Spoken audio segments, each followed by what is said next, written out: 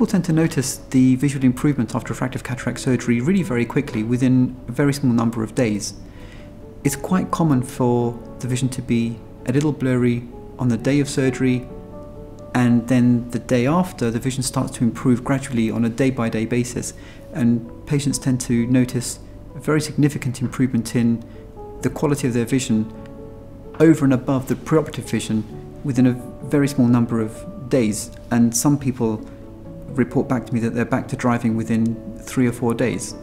It's very important that people make sure that they fall within the driving standard, the legal requirements of the driving standard, that is, before they go back to driving. But patients do tell me that they're fulfilling their normal daily activities and their hobbies and leisure interests within a small number of days. I invite you to book a consultation in order to determine your suitability for refractive cataract surgery or refractive lens exchange.